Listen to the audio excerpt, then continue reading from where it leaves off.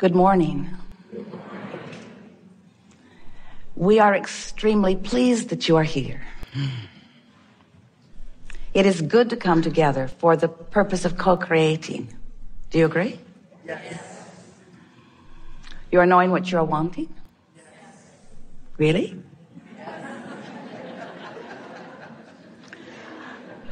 Your life helps you figure that out, yes? You know that you are the creator of your own experience? Yes. Do you like that? Yes. Even when people around you are misbehaving?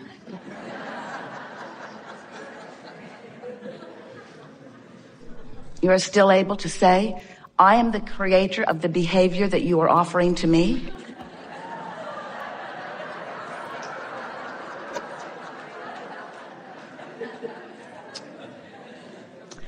We've enjoyed this interaction immensely.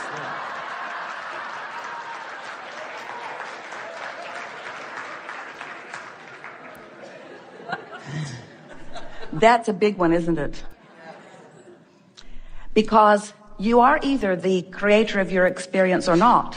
It's not somewhere in between, which means you are either the creator of everything or of nothing. And if you are the creator of everything that is happening in your experience, then you are the vibratory reason that all things are happening to you in the way that they are happening. And it's such an interesting experience for you. We know, because sometimes things happen, and as you observe them, you are certain that it had something to do with the intention or the experience, certainly the behavior of another. And yet, if you are the creator of your own reality, and someone is in your reality performing in some way, then you have to accept that you must be a vibrational match to that, or it could not be.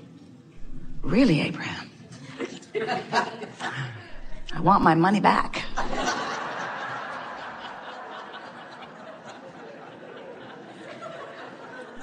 Please don't hold me responsible for the way others behave. And we say we really are not holding you responsible for how others behave, but we are wanting you to feel responsible because it will serve you so well for the timing of their behavior as it relates to you. In other words, you could clarify your vibration to the point that people would behave in the way you want them to. What about that free will stuff? What about you don't create anyone else's reality? How is it that I am, by what you're just saying, responsible for what others are doing? And we say, just play it out that way for a little while. Just decide that you are going to accept responsibility for your vibrational offering.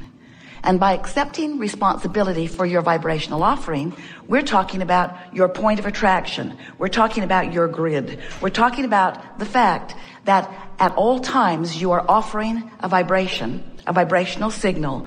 That law of attraction is understanding and matching with vibrational signals like it. And if you can make that law and that concept and this understanding your friend, rather than fighting against it, if you can accept that you are the vibrational offerer and that law of attraction is bringing you back what you're offering, then you can begin to smooth out the bumps in your life experience. Now, we never want them all to be smoothed out because you're leading edge creators and you want enough contrast to keep you knowing with greater clarity and greater specifics what it is you are wanting. But if you will accept that you are the creator of your own experience, life will not only go better for you, but it will be way more fun as it is happening, because you will have that sensation, that authentic, constant sensation of having your own hands in the vibrational clay. And it is so exciting to have an experience that you would like to contour differently, and then to deliberately ponder it. We'll talk about lots of ways to go about that here today. Deliberately massaging the energy around it into something that feels better to you, and then to watch the results of it come back to you in a satisfying way. We know that when things are going well, you are more willing to accept that you are the creator of your own experience. And the last time that you want to hear it is when things are not going so well. It is really annoying to be in the middle of something unwanted and then have some smart aleck say, you create your own reality. That would be us. We've been offering you an analogy for a while, that sometimes it is as if you have dropped out of an airplane at 50,000 feet in the sky. Plane's going 500 or 600 miles an hour, and you have no parachute. And you say, now what do I do? And we say, hang on, it'll be over in a little bit. Because there is a momentum to the vibration that you get going. And sometimes there is that which we would like to call, it's close enough to accurate, we may clarify the word a little more, inevitable. It's sort of an inevitable outcome temporarily given the vibration that you've got going on. And that is usually the time that most people are saying to us, I would like clarification. I would like some clarification on this as I am falling from the sky. And we say, hang on, it'll be over soon, and then we'll clarify. Esther had an interesting experience coming off the cruise ship and making the transport over here. Because as they come off the cruise ship, some of you have done it, some of you just did it, the luggage is all in a big place. All of the luggage. They take it from you the night before, which makes getting off the ship really easy. You just bring a very small bag of things you couldn't live without through the night.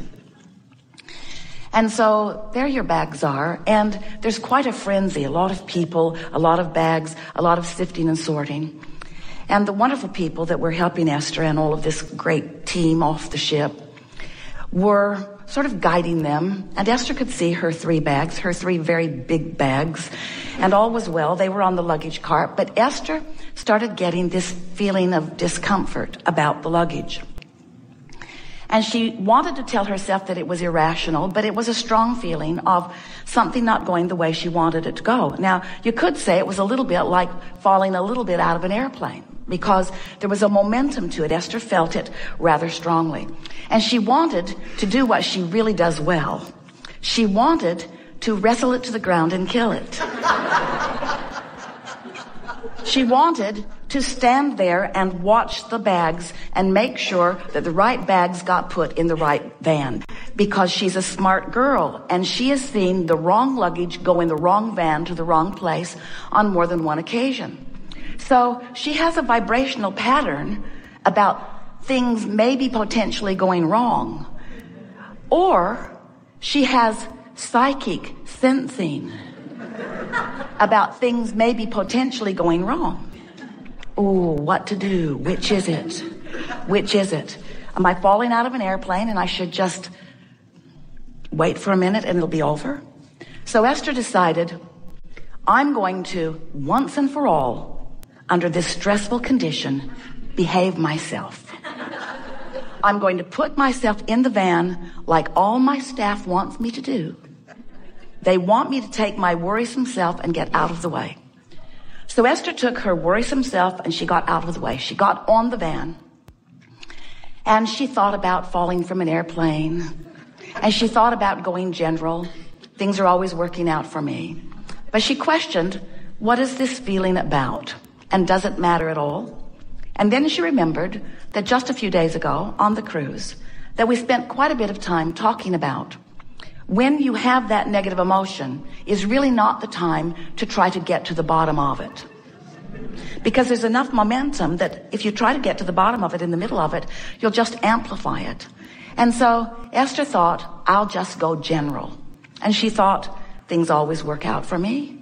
She thought how well everything had been going. She felt appreciation for this magnificent crew that goes with her nearly everywhere she goes, who make sure as best they can that everything is the way she wants it to be. They arrived at the hotel and Esther's bags were there. So was everyone else's bags. And Esther thought, so Esther, what was that about? And then they pull off a bag that didn't belong to any of them. belonged to one of the clients who was on the ship, some very well-meaning person. They had stolen her bag. They'd stolen her bag and away they had run. Esther felt some measure of relief about it. It's always satisfying to see the thing that has gone wrong that matches my sensing of something going wrong. And then Esther spent a good part of the night trying to figure out if it had gone wrong because of her, or if it was going wrong and she sensed it. And we say a little bit of both. However, what we really want you to hear about that is we don't want you to be shy about following your impulse, because you have guidance for a reason.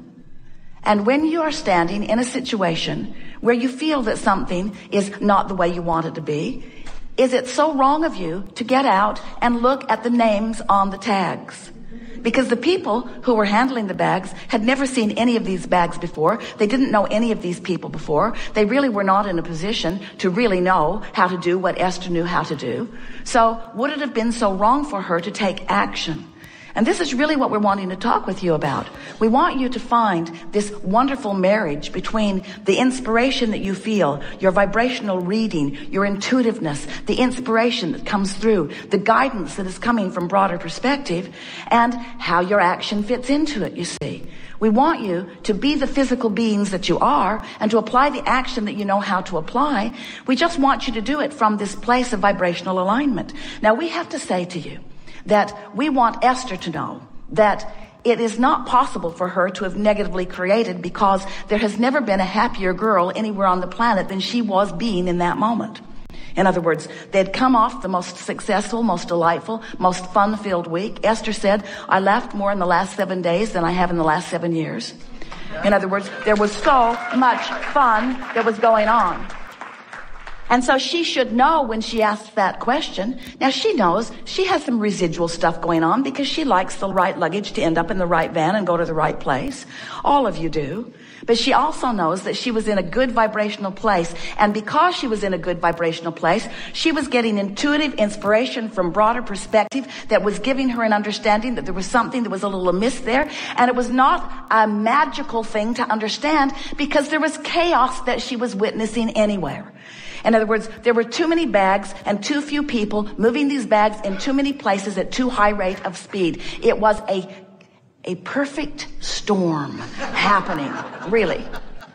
And so what's wrong with using your ability to think? What's wrong with using your logic? So then she is sitting in the van and she is thinking, those around me expect me to be good. And I don't exactly feel like being good. I feel like sort of stomping around and looking at luggage tags. I feel like that. And we would like to give Esther, right here and now, permission to do exactly that anytime she feels like it. And all of you as well, because you can take this law of attraction crap to a wrong level.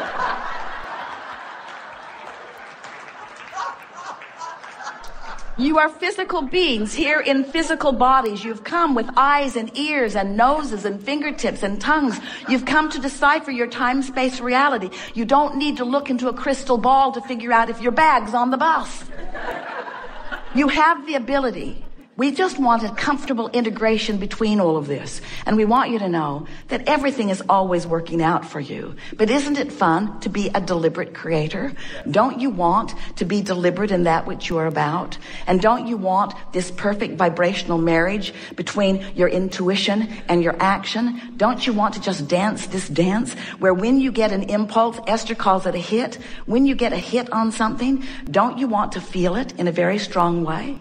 There are all kinds of things in the works for you. All kinds of things helping you live the life that you want to live. In other words, in the precise category of things are always working out for you. But how do you think that is? Lots of times it's an inspiration of somebody next door to make the phone call. Lots of times it's something that is just coming. In other words, your vortex is full of everything that you want. And your grid, which we're going to talk a lot about here today, is your point of attraction.